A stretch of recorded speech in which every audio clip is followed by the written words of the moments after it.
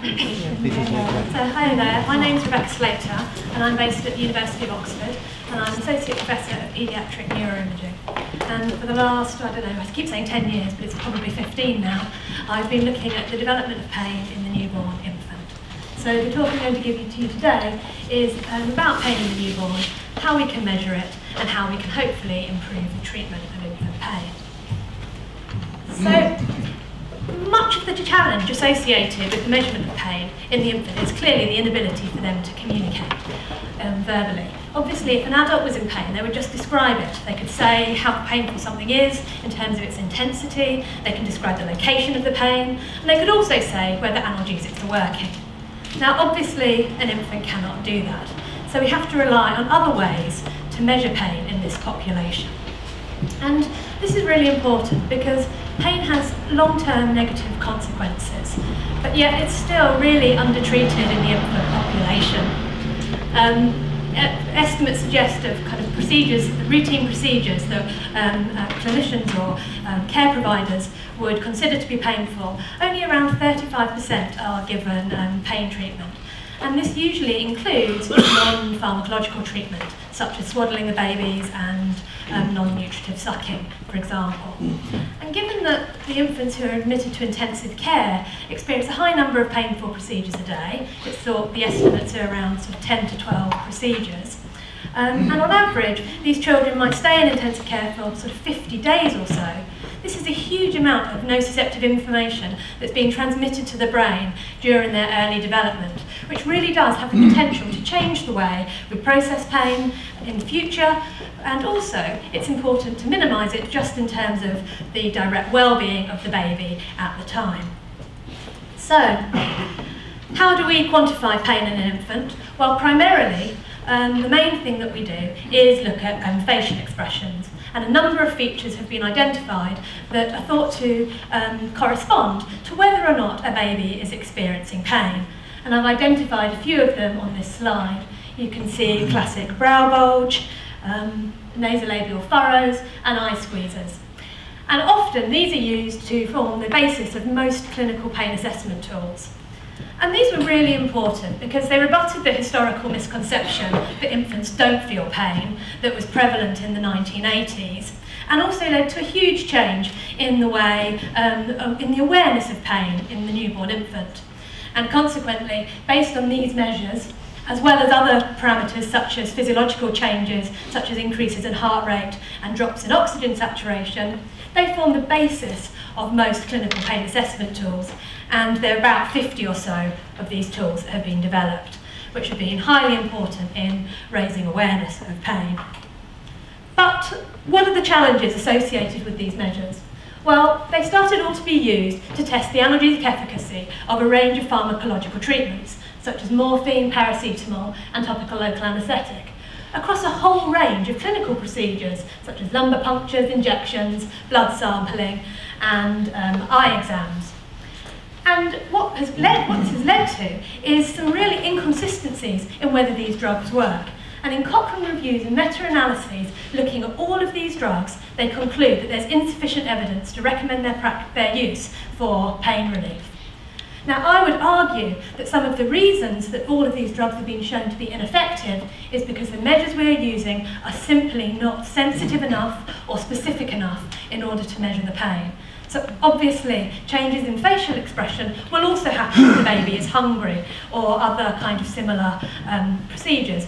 And so therefore, you can't necessarily totally rely on these facial expressions to test analgesic efficacy in, for example, clinical trials. So what can we do about it? Well, we don't just need to rely on any single parameter, but we want to take a multi-dimensional approach to the assessment of pain. So we can look at reflex activity using EMG electrodes. In animal studies, we know that the amount you reflex is really highly correlated with the intensity of a nociceptive input. We can also look at these heart rate changes that I described earlier and oxygen saturation. Facial degrimacing is really important, but my particular area of interest is looking at noxious evoked brain activity. And the reason why I'm going to focus on this is pain is an experience that happens in the brain. So in the absence of language, if we wanted to try and find the best measure to try and understand the pain experience, then I would argue that looking at pain-related brain activity might be most closely aligned to that experience. And I'm also very interested in physiological instability, and this is something that I'll come back to later, because we started doing 48-hour recordings pre and post retinopathy of prematurity eye exams to look at the number of apneas or bradycardias or tachycardic events that happen, and what you'll see is that these event rates are really increased way beyond the levels that I was expecting to see. So I'm going to focus on looking at brain activity, and so where did this journey start? Oh no, one more thing, so just to make sure you're all concentrating. Using facial expression in adults is also a problem. So you can see here, this guy has all of the features that we demonstrated, and this was when he won the Rugby World Cup. So clearly, if we were relying on these facial features here, then Martin Johnson wouldn't have been interpreted as celebrating as he did. Anyway, so looking at noxious evoked brain activity in the infant. The first studies were done about 10 years ago now by us and a group by Hugo Lagerkrantz as well, where we looked at near-infrared spectroscopy. So this is looking at changes in the hemoglobin in the brain, and what we were able to see is when you look at these responses following a clinical procedure. In my case I looked at looking at clinical heel lancing, which is the stimulus I'm going to use in the majority of the work that I'm going to present to you today. You're able to see there's a clear and significant increase in the activity on the contralateral somatosensory cortex, which would be expected in the adult. If you were to stimulate the left leg, then it would be the contralateral side that you would be able to see the maximum change in activity. But not only are we interested in the hemoglobin change, we're also interested in the underlying electrical activity. Obviously, if there's a high energy demand in a particular brain region, then the neurons are firing, which causes a change in the electric field, which you can measure with EEG, and then through neurovascular coupling, this is driving the change in the blood flow and hemodynamics that we can see with near-infrared. And so when you do a similar procedure where you put an array of EEG electrodes over the head and you look at the response to the clinical heel lance, what you can see is that around 500 milliseconds there's a large deflection that we only seem to see when the infant's having a painful experience. So we don't see it in response to other tactile events. We do, however, see this earlier potential at around 200 milliseconds, which seems to be non-specific activity and probably to do with arousal. So what we think we've got here is this nociceptive specific pattern of brain activity. So what have we done with these measures? And I'm just going to give you a highlight of a few of the papers and work that we've done on trying to understand and interpret this measure. Well, one piece of work we've quite recently done is we applied equally arousing visual, tactile and auditory stimuli to the baby, as well as this noxious event. And by equally arousing, I mean that these caused a change in heart rate that was equivalent to that which you would have seen following the noxious procedure. And then we quantified this pattern of activity using a template that you can see here, and you can see that we only saw the noxious evoked brain activity in response to the noxious event. And importantly, when we applied local anaesthetic to the surface of the skin, prior to measuring this response, it significantly reduced the amount of activity, suggesting that the topical local anaesthetic was indeed effective. Now this is interesting because many reports suggest that topical local anaesthetic is not effective in the newborn infant, based on behavioural measures. And we also observed this. But what I believe this is the infant was still quite distressed by the experience. They were still going in, this was a jaundice clinic where they were coming in for blood sampling. They were still taken from their mum, they were still being physically restrained in order to put the cannula in. And so the babies were still distressed, but the actual amount of nociceptive information going to the brain was reduced. And indeed, the reflex withdrawal activity from these responses was reduced, suggesting that there's a real dissociation between nociception and distress. Now, both of these things are equally important, and it's not to say that we want to try and eliminate one without the other, but we definitely don't want to be in a position where you're potentially getting rid of the distress and not actually reducing the nociceptive activity. because this is something in animal models has been shown to be driving the long-term developmental consequences that can be seen. So what else can I tell you about this measure? Well, if you look at the size of it, as I said, it correlates really well with the reflex withdrawal. And this is important because this is something that you can visually see in these infants, can look at how much their leg withdraws. And in fact, the more intense the painful procedure, the more likely you are to see a bilateral limb withdrawal. Because infants have a very poor ability to localise stimulation site. So if you touch different areas of their body, they're not very good at identifying exactly where it is, and they'll withdraw with both their legs. As they mature, this reflex becomes more refined, and you just withdraw with one leg.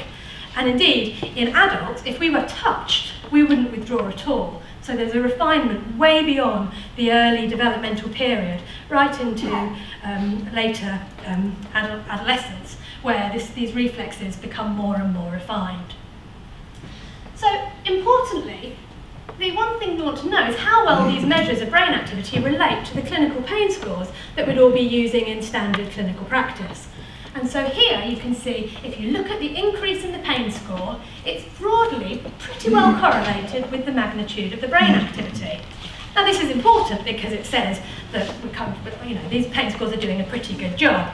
But a really important observation came out of this study.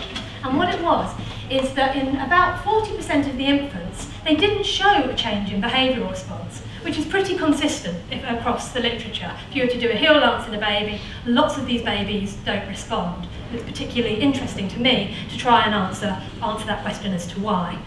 But when you look at these babies where they didn't have the behavioural response, most of them still showed a significant increase in the brain activity. So again, this suggests if you were looking at behaviour alone, these babies might be interpreted as being pain-free, where actually the nociceptive information is still being transmitted to the brain. And an example where I think this is really important is in neonatal sepsis. So these babies are particularly lethargic. They're much less likely to mount a sustained behavioural response to a blood test, for example. And so you'd be more likely to give them a lower pain score.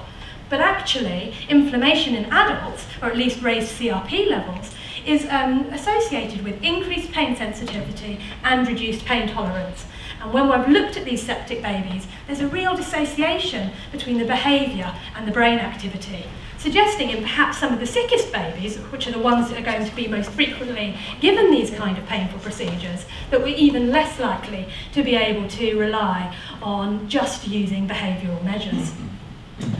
And so, finally, I want to say that these measures are suitable for use in clinical trials. So at the moment, they're not developed so that we can test every baby and put an electrode on their head and work out whether or not they're in pain. And the reason we can't do that is the EEG measures that we've been developing are also not sensitive and specific enough to achieve that. So actually, there's only a 60% specificity and sensitivity for a baby, an individual baby, as to whether they would define someone as having been pain or pain-free. However, where they are really useful and where they have been developed is for studying population differences. For example, in a randomised control trial, where you might give drug A to the first group and a placebo to the second group. And then when you have these population differences, they are able to discriminate between the different measures.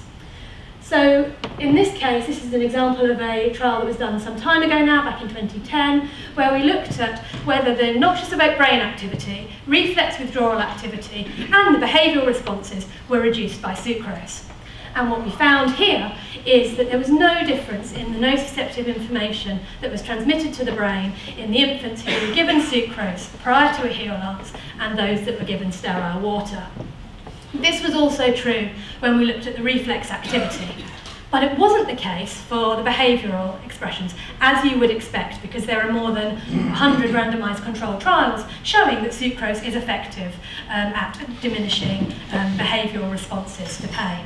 So again, there's the demonstration of a dissociation between the behavioural responses and the pain activity. But this study would argue that the sucrose isn't actually reducing the nociceptive information that's being transmitted to the brain, but rather just altering the behavioural manifestations. So, what are these responses telling us? So at the moment, I've been characterising a small pattern of EEG activity within 1,000 milliseconds of a stimulus. What's generating these responses? So in order to do that, we took some infants to the fMRI scanner and we started looking at the spatial pattern of brain activity that was driving these responses. And in this case, we actually used a very mild experimental pinprick stimulation. And this was at a level where we didn't get any behavioural change or physiological change. And actually that would be a requirement for an fMRI study because the babies have to lie very still. So if they were very active in response to the stimuli, we wouldn't have been able to do the study. But using these low intensity pinprick stimuli, what we were able to see is that the pattern of brain activity in the infant was remarkably similar to that in the adult, and included not only sensory areas such as the somatosensory cortex, but also areas that are associated with the affective processing of pain, such as the anterior cingulate cortex that you can see here in blue. And this suggests that some of the neural circuitry is in place in these infants for them not only to be able to identify the basic sensory aspects of the stimuli, but also to potentially assign a negative valence to the actual nociceptive input. So suggesting they can also have the more emotional aspects of this experience.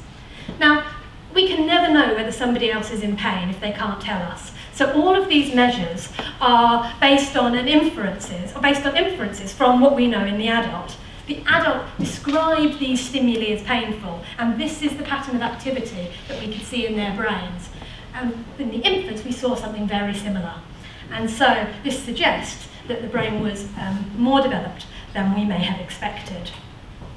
But not only was it more developed, and I don't think this is going to surprise anyone in this audience, but actually the infants seemed to have a much heightened sensitivity to the nociceptive input.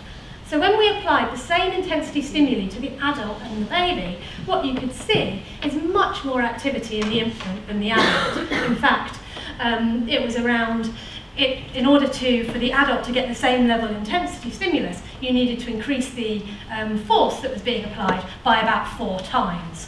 So it really shows that kind of all this historical misunderstanding about infants not feeling pain is really very unlikely, and actually they are probably more sensitive than the adults. So one of the questions is, can we understand what's driving these responses? And this is just some new work which I'm just going to highlight here, suggesting that what we can now do is actually look at the underlying structural pathway development which might drive these patterns of activity. So, interestingly, the infant activity is much more bilateral than the adult. You see it on both sides of the brain, whereas in adult there's a real contralateral dominance.